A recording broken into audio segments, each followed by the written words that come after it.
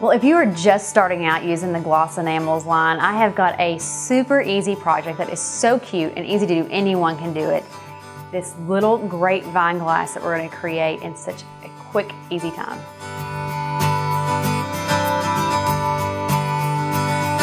All right, well, let's have some fun. This is super easy, real quick. Some things that you're going to need: paper towel.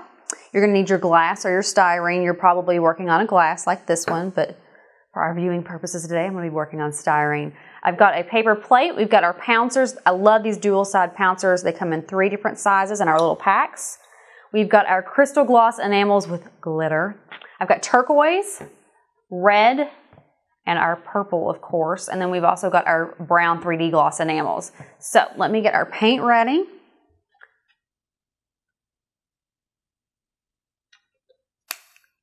We're going to make a very, very cute little glass here.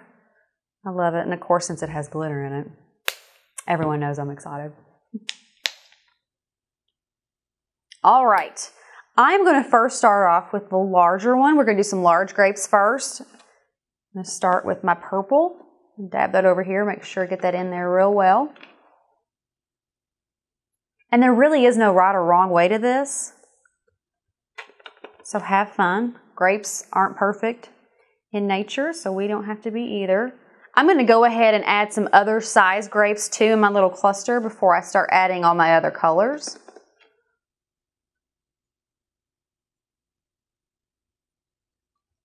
I'm telling you, you can have a lot of fun.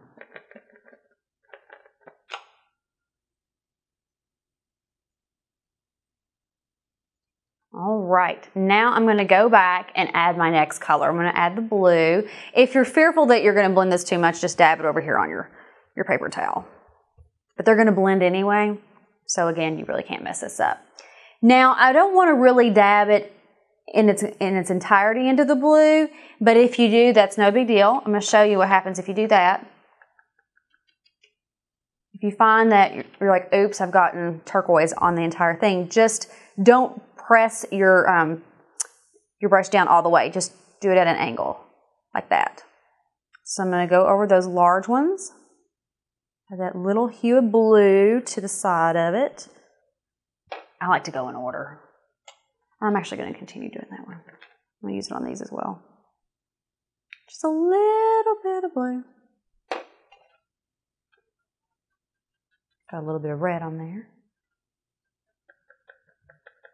All right, continuing. So much fun. All right, now I'm going to go back and add my red. I'm going to get a little bit more of that blue off. And my brushes around here. Again, you don't have to dab this, on every bit of it. You can just dab a corner of it because that's really all we're going to be using. Now I've got the blue on this side, so I want to kind of go with the red on this side. I'm going to go ahead and use this one for both the big ones and the medium ones. I'm loving it. Sure that's off of there. See, I've got that completely on there, but again, it really doesn't matter because I can just take the very edge. If you can't tell, I'm pretty pleased with myself so far. All right, we're going back over with the purple to really blend it in. All right.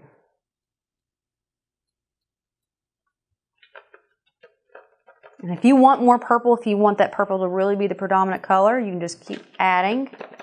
No problem at all. I mean, these are going to turn out perfect regardless.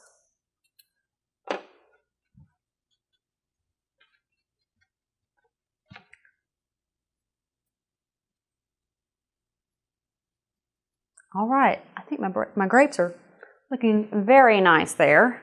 Now, if I were you, I would let the grapes dry. That way, if you have any problems with your vines using your 3D writer, you can just start over from that point, but you don't have to redo your grapes. The grapes are so much fun.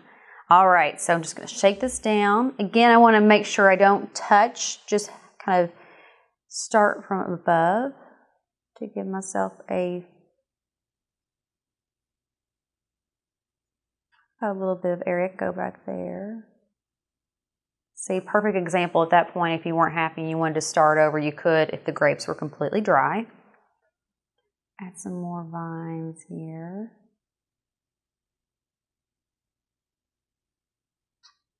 Touch that up. You can continue adding more vines if you want, and if you want to continue adding more grapes, have at it. It is so easy, so much fun, and again, it involves glitter.